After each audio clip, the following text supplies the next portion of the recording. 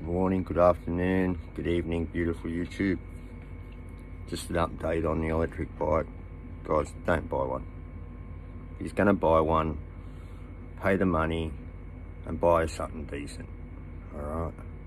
Get a Suron or one of the known brands, because that piece of shit of mine has now burnt the motor out. It's gonna cost me about $1,500 to replace the motor, controller, and all the bits. I'm pretty much left with a front tyre and the frame from a 4-day old bike. The seller's just full on wiped me, won't even answer my messages. Small claims court in Australia's been shut going on 2 years now since COVID started. So I haven't got a leg to fucking stand on with those pricks. They may as well not be there. So I'm stuffed. I either fix it or have a $4,000 paperweight.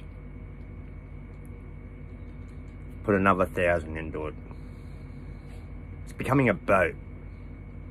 Put about another 1,000 into it, you know? You might find me, yeah, it might be a boat, more like an anchor. Perfect thing for it would be an anchor. I'm just about jack of it, mate. I want to stick with the electric stuff. My skateboards have been fantastic. I've just got my GTX back, going fantastic. It's better than like it was when it was brand new. I think they put a GTX battery into it because they don't make the GTR battery in it, because they don't make the GTX batteries anymore. You don't want to look up my nose, do you guys? Don't look at me bald grey head either. But anyway, I've got it back. It's going fantastic. I'm just waiting for this lockdown that we're in here in New South Wales and most of the east coast of Australia to be taken up, and I can go back to Bunnings and get some new drill bits.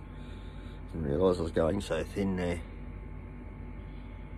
That's actually where I got headbutted. There's a scar there, so it's not too bad.